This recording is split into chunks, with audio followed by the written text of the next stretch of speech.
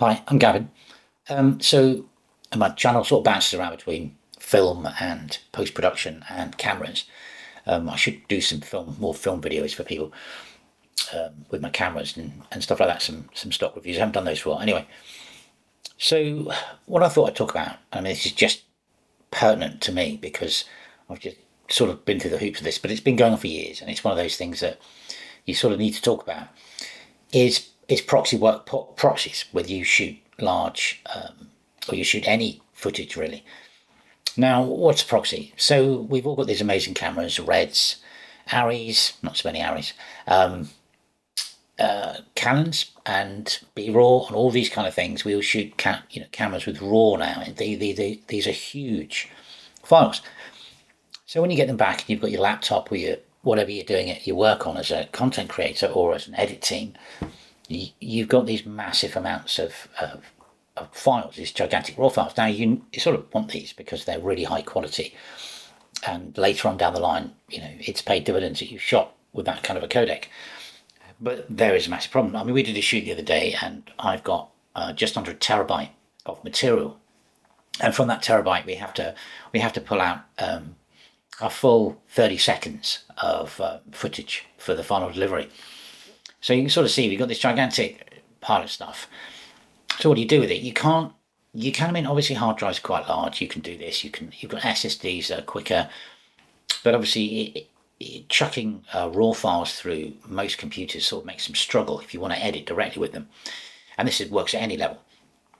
So what the process is you take those raws and you create an identical version of them at a smaller size in a less strenuous sort of codec. So, you take a raw file, Canon RAW, for example, and you make it into a ProRes proxy, which is lightweight, can easily be handled by Macs, and then you can edit seamlessly. Because, I mean, one of the big problems that people don't quite understand is if you line up in a timeline,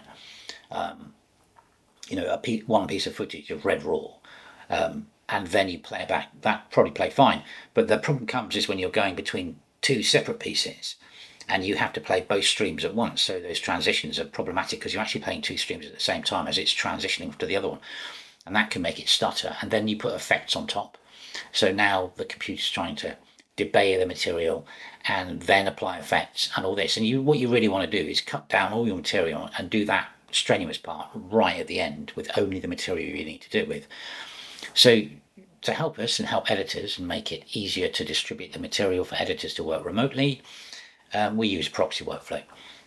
So what I'll do is I'm going to cover the pitfalls of each sort of package and the way to do it in each one that may work you. There are a few gotchas with it all, and it normally comes from a color background, ending up being given an edit timeline to relink proxies to bring it into Resolve, and then sort of right around, you sort of understand that there's just so many things that can go wrong when an editor gets older. They're not really bothered about the technical aspects of it too much. It's just when it goes to the finish, then you have to really sort of work out what's going on. So proxies are great so long as you have a good workflow in place, and that's how you go from there. So yeah, so we'll look at also how the quickest way to do it. I mean, I'm working on an M3 Mac, so your mileage may vary on what you get with your other machines. But yeah, so let's sort of have a look at proxies.